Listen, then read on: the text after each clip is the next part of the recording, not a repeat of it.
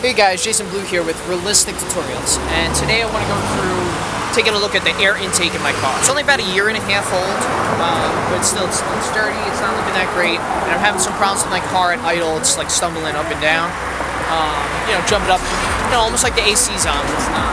So I'm not sure what's the cause of that. I've taken a look at the spark plugs, replaced them and stuff like that. I'm hoping that this dirty air filter will help clear that up a little bit, just so that I can get the best kind of performance from my car. So let's take a look at that. We're going to see how to get that done. That way you can take a look, see how it's done, and you can do it on your own.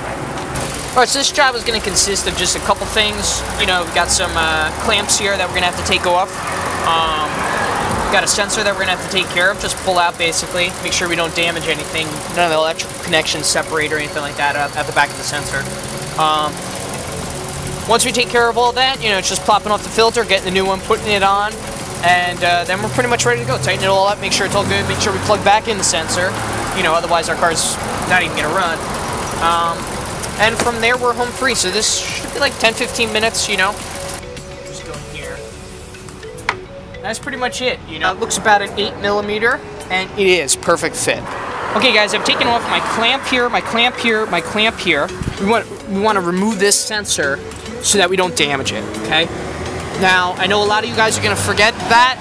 You're going to take this off, you're going to hurt the wires, you're going to crimp them by moving the piece around.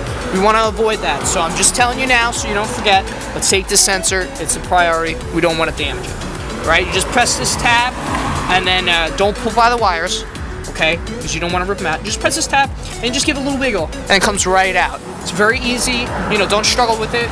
All the tabs are always the same. You always press the tab, and you just pull. Okay, so if you're struggling with it, you're probably doing something wrong. That just goes to show you what a year and a half can do. All right, so now what we're gonna do is we've put our adapter on, just fit it on there so it's nice and snug.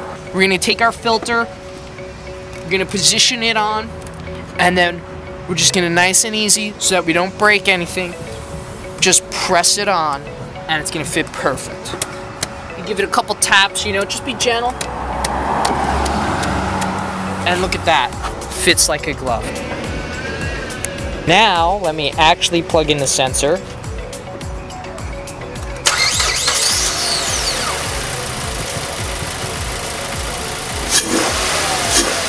Again, another problem solved, in the course of a couple minutes. So, let's take it around the block.